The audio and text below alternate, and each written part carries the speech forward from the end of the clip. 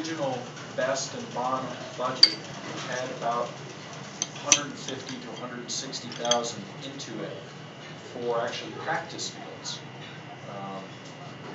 Won't go too long into that, but it's the original scope didn't have a new bleacher stadium. All it had was a track and a practice field. But because of the drainage and the site relationship, we found a better programmatic flow, but all of a sudden we have to replace a stadium and create a new competition ball field. The numbers that were parked in there for about 150,000, but if we're able to secure a GOCO grant, which we're asking for 350,000, then we're on our way to an artificial turf field.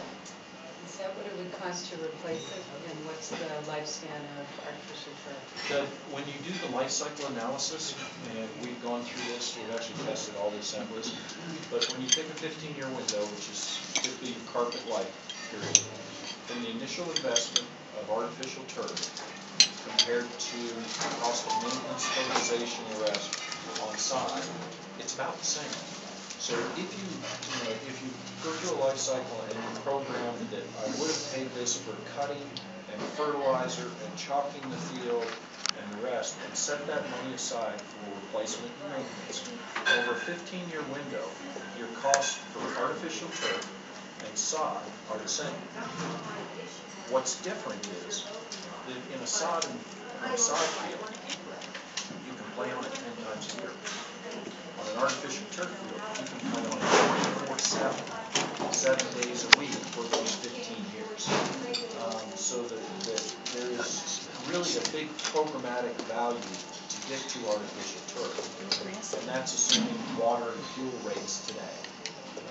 So the problem is, when you start these programs, it's very hard to just throw another 350,000 flexible money off to the side, especially when you have scrutiny and involvement from the state and other folks. You want to be responsive. And it's hard to leave that money alone if it's set aside and the budget falls short.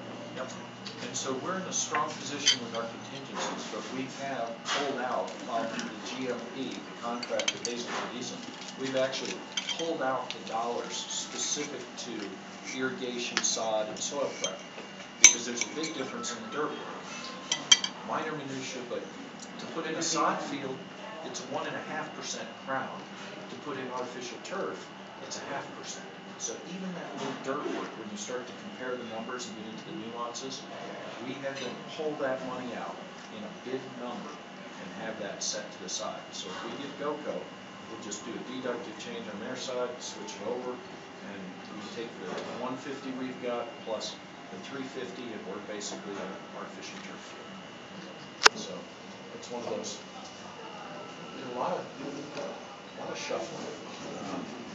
And a lot of hands up. Yeah, you keep your fingers crossed, and a lot of this is a crystal ball, and it's based on past experience and past performance.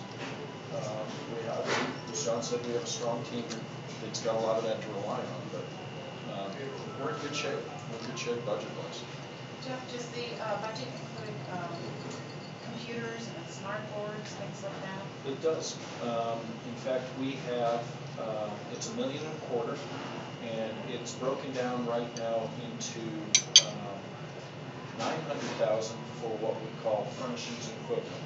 And so that's, the way I like to describe it is, if the school is a box and you took it and picked it up and shook it, anything that falls out is FF&E.